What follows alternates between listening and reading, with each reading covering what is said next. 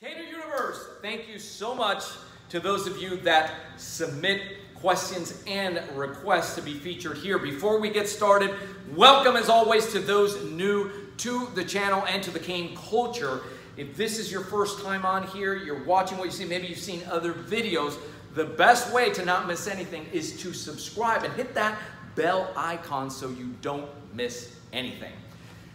Today's topic is somewhat unique and is an extension of the anatomical targeting that we've discussed in other segments when it comes to the cane. In other words, where are we going to strike and how are we going to do that? I've shared before that one of my top targets is to go ahead and take out the wheels.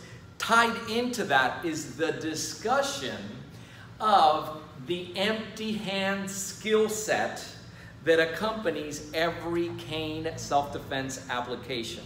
For those of you that are new to American Cane Self-Defense from its onset 20 years ago, from day one, has always had what we call an empty hand translation.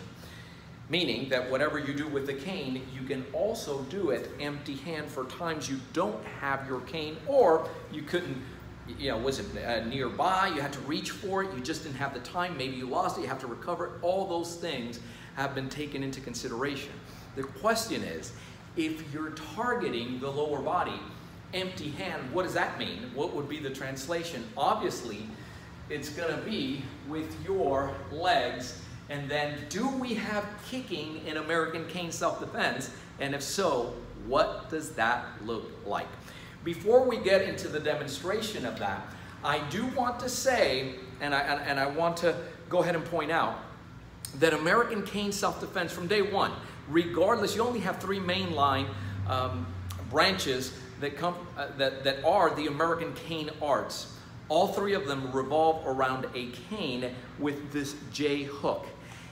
All three of them have a concern for the quality of the cane, and anything else is not part of the American cane arts. I know this because I'm one of the three mainline, and I was there from day one pioneering this whole thing, right?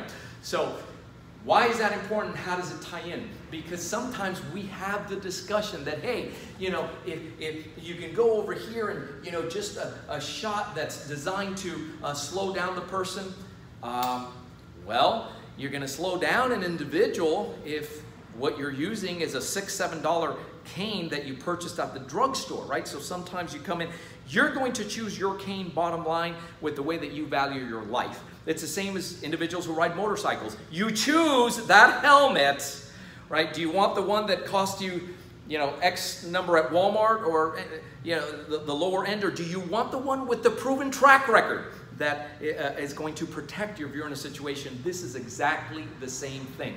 We don't want you to engage in multiple strikes. We want you to strike with a bazooka. Okay, and with that in mind, this, by the way, is a metal cane. This is the Raven that I have here, but I'm going to exchange it for a padded drone so we don't hurt anybody. So the first component that we want to look at in striking down here to the lower body is very simply coming out of the way. And notice, I'll show you how we use the cover hand. The cover hand is the hand that does not contain the cane. It's not called the other hand. It's not called your free hand. It's called the cover hand, and it's usually here so that you're not presenting a target, you're covering, and at the same time it has functional use. So we're going to tilt the camera here a little bit so that we can see this full-fledged. But look at this first attack. And the attack could be a grab, could be a push, right? Could be anything like that. Could be a punch. Exactly. And in the first area that we're going to target is we're going to target the area of the shin and the knee. The shin and the knee. And listen, I don't want any trouble. I'm in a standard grip. And something starts brewing here. You don't want any trouble. You don't want anything. So listen, I don't. And she moves, and there's the first shot. Is going to come down here. But notice this. Because my hands are up, and I'm at an angle, once I do this, I'm ready to come back with a follow-up shot, because that's the way that power shots are designed. Your template is designed to go here and then come here, because we don't rely on just one shot. Got it? And so that does have an empty hand. Tilt the camera up and down, bring it down a little bit, right? So when it comes to the empty hand component, and to be clear, American cane self-defense, essentially you have two types of kicks, and that's the end of it. You have a cutting kick designed to cut. She comes in to cut the motion, right? So when you do this, it's targeting the knee, and that happens, or lower to the shin. It cuts the motion, regardless of where you're doing, or what we call 45-degree angle breaks. And this is instructors and those that are coming to it. How do you know if this is of value and really functional for whoever it is you're working with? Well, have them do a very simple task. If they can stand on one leg, extend and bring it down. If they can go from here to here, or they can cross over with it, that's it. It's only 3 moves. If you can do this, if you can do this, and if you can do this movement to the inside, then so. If not, then you have 2 choices. Either you eliminate it or you work on it, which is our preference, and get better. Let me tell you what we don't do. What we don't do is use the cane. I often hear, hey, is it a good idea to use the cane to support yourself, to get on one leg and extend that leg? And the answer to that one is absolutely not. And it has nothing to do with the cane, or how much weight your cane can bear. This is all, if you have an American cane self-defense cane, that's never going to be the issue. The issue is the following. The issue is that you don't want both hands occupied, all your weight on a supporting tool that can give way depending on terrain. Come up with one foot, balance to hit a specific target. Here's the thing. She's not a heavy bag. Your assailant is not a body opponent bag without arms. He's functional. It's not a zombie also, right? Although I've seen out there zombies move pretty quick these days. But if I'm coming in here and doing this kind of thing, and if this does not stop the individual, remember what I said, you may need multiple shots, and my hands are here and I go to do this. She can move. It's multi-directional. So she throws a punch, I do this, and here I am, and there she goes, and there's the tackle, and you're out. You're out of business.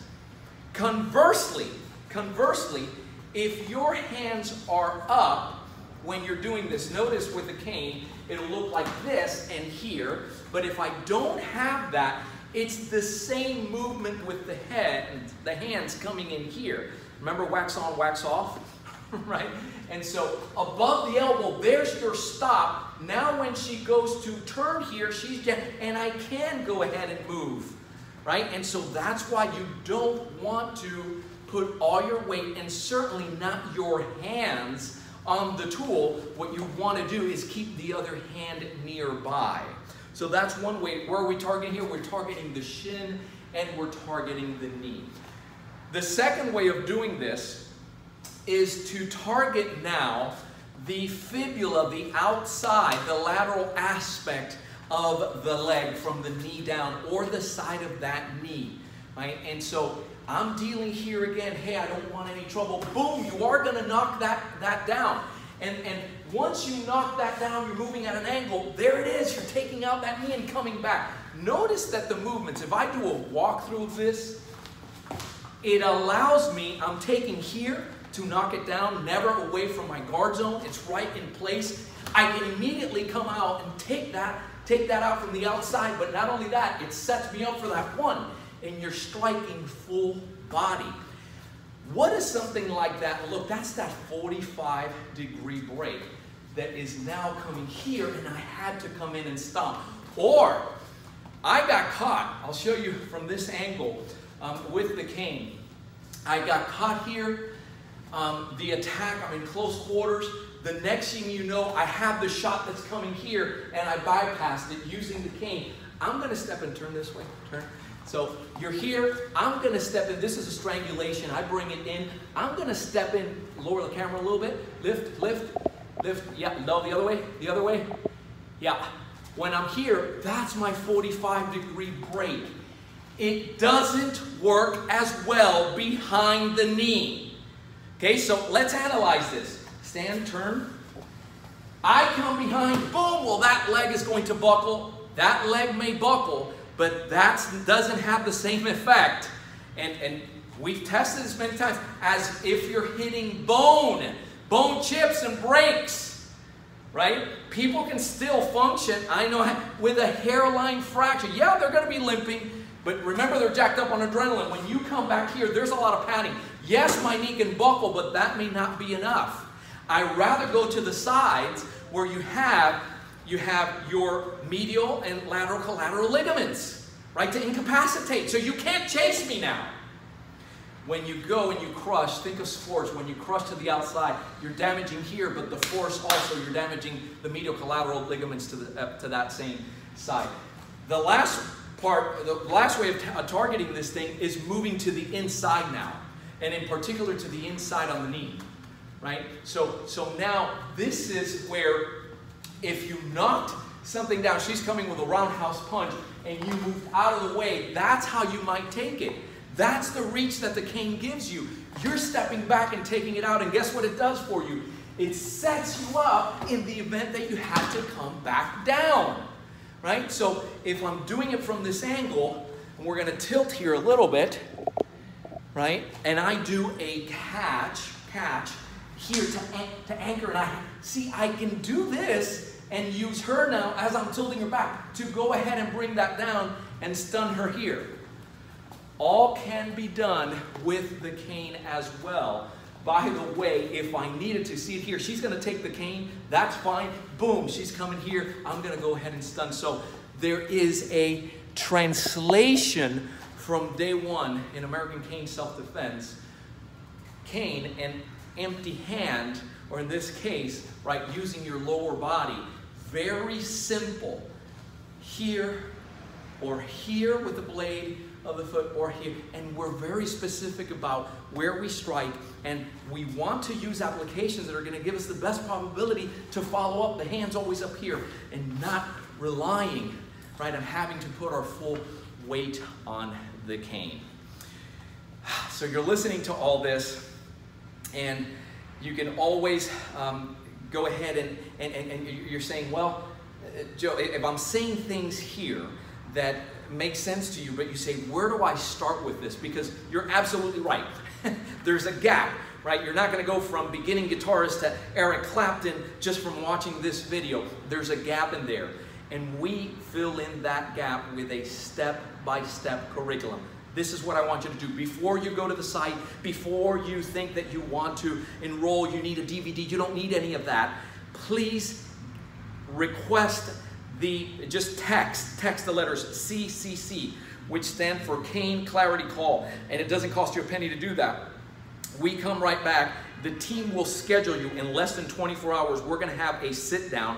We're going to talk about goals, where you are right now, and what your first big win with the cane should be, and how easy it is to accomplish that at home. But let's have that conversation first so that we can learn how to serve you best. Okay, thank you as always for watching. Keep caning and stay safe.